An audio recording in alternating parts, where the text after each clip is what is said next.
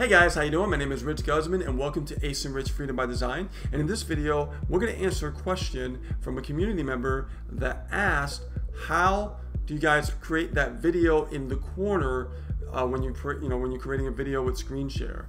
I'm like, okay, we can answer that one. That's a simple one. Now here's the thing, guys. We don't create that video in the corner. We don't do anything like that. What happens is we use a software that does it for us automatically. Okay, there's no fancy tricks here. All you need to do is have ScreenFlow. If you have a Mac computer, if you have like an iMac or a MacBook Pro, you can use ScreenFlow and it'll automatically record yourself inside the screen share as you're doing a screen share presenting or sharing a training and things like that, like what we do. It's very simple to do. All you do is just push record. I'll show you right now, guys. I did a little demo here. I'll play it real quick for you guys. Hey guys, how you doing? My name is Rich Guzman and welcome to Ace and Rich Freedom by Design. Okay, you see that right there? So this video right here, I'm gonna I can make it smaller just by clicking on it, grabbing the corner, shrink it down a little bit, maybe about that size. And I can just click on it and move it around. I can move it over here to the left. I can move it here to the right. I can actually move to the top or to the left if I want.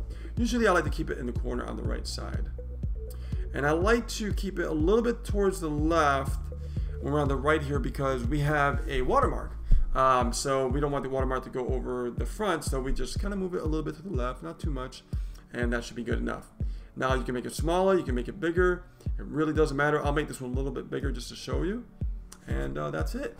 This is how we actually create the videos with that, little video in the corner on the bottom here while we're creating a screen share type of video. Okay, it's really awesome. We enjoy it. The software is super easy.